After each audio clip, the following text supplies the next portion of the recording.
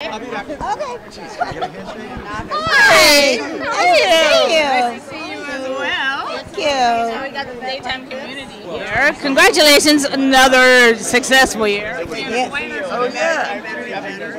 Why do you think it keeps I missed so many things. Well, I'm thrilled. We're the #1 show.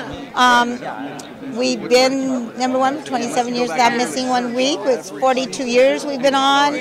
Seem up from last year. I've been pardon? Seems like it's up from last year. And there's all kinds of exciting things happening, and so it's great. I can't wait to watch and get my scripts, and can't wait to find out what's happening. So.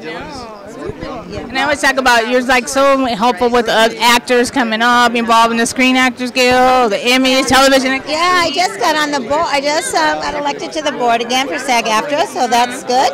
And I was a governor for 4 years, and so I love being part of all this. And I think it's important that we all stick together, and we're all together. It's good. Do you think it's like more challenging now than it was, say, maybe 20 years ago, 10 years ago? I feel like it is, but I'm not sure why. I think it's definitely more challenging. There's not that many shows. There's a lot of reality, which I'm not a huge fan of. Back to LA a little bit. And some production, of course, because of the tax credits and all that kind of thing. But I think LA's finally starting to get a handle on that, which is good.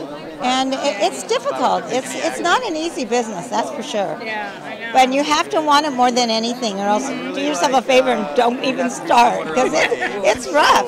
But I love it, and I'm proud to be part of it, and definitely so proud of the end and the Restless. So. Good to see you too.